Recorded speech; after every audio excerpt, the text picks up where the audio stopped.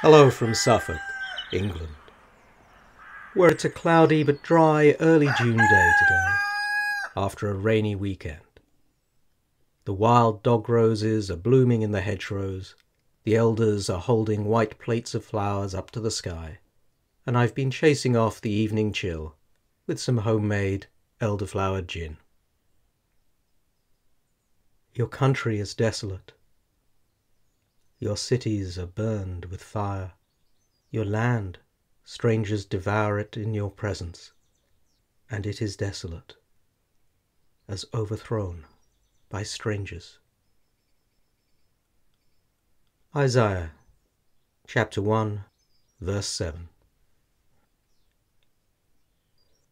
It's Monday the 8th of June, in the year of our Lord 2020.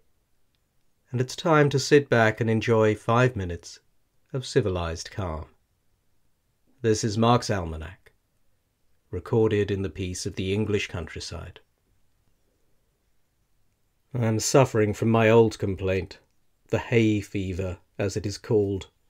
My fear is of perishing by deliquescence. I melt away in nasal and lachrymal profluvia. My remedies are warm pediluvium, cathartics, topical applications of a watery solution of opium to eyes, ears, and the interior of the nostrils. The membrane is so irritable that light, dust, contradiction, an absurd remark, the sight of a dissenter, anything sets me a-sneezing, and if I begin sneezing at 12 I don't leave off till 2 o'clock, and am heard distinctly in Taunton when the wind sets that way, at a distance of 6 miles.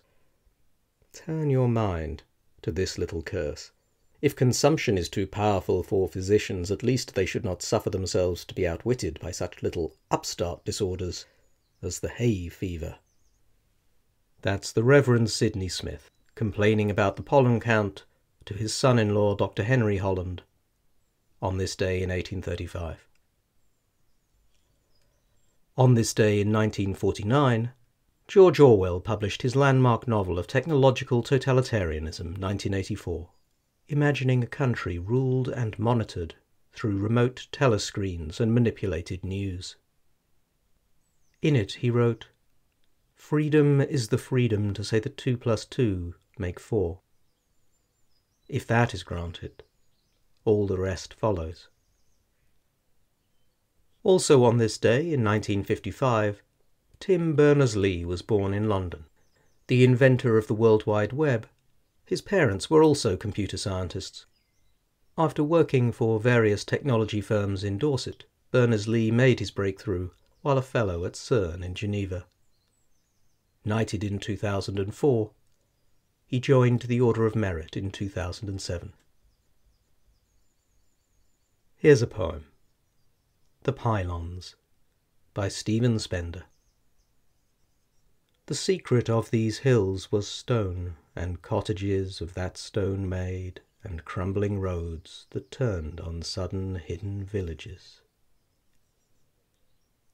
Now over these small hills they have built the concrete that trails black wire, pylons, those pillars bare like nude giant girls that have no secret. The valley with its gilt and evening look, and the green chestnut of customary root, are mocked dry, like the parched bed of a brook. But far above, and far as sight endures, like whips of anger, with lightning's danger, there runs the quick perspective of the future. This dwarfs our emerald country by its trek, so tall with prophecy, dreaming of cities, where often clouds shall lean their swan-white neck. That's almost all for today. If you know anyone who could use a touch of calm, do please share this. And do please keep the requests and suggestions coming. It's always good to hear from you. And don't forget you can sign up to get daily emails when new episodes go live with show notes and links at marksalmanac.substack.com. Remember, That's Mark with a C.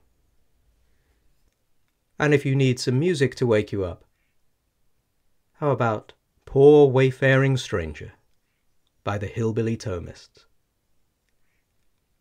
I know dark clouds will gather round me.